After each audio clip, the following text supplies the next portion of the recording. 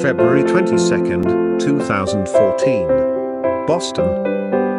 Taylor, a student at MIT, went for a run with a friend. I heard it was a really nice day out. Unexpected, unusual for Boston in February.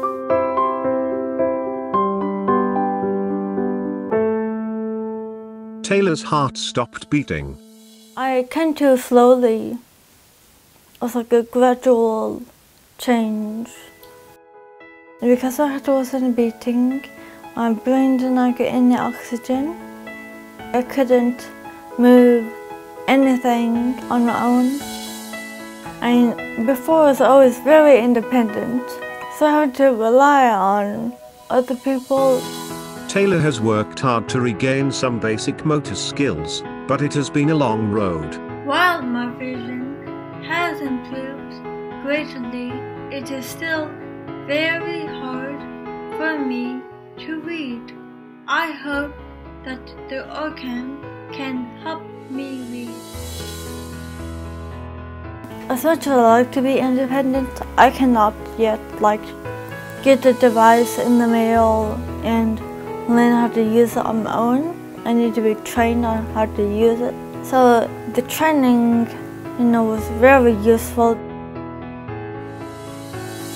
I was amazed at how accurate it was.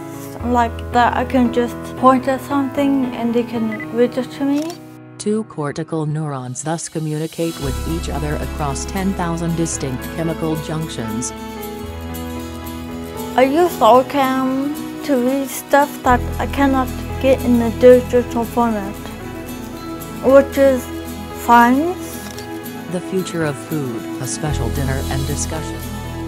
Sometimes I don't recognize people.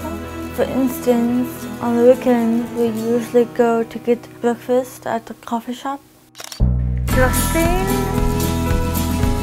it can be useful if I have not, met this person for that many times, or I'm not as familiar with their voice. I have a lot of small victories. But they help me manage my life, maneuver around in my environment. ORCAM gives independence. I do want to be independent again.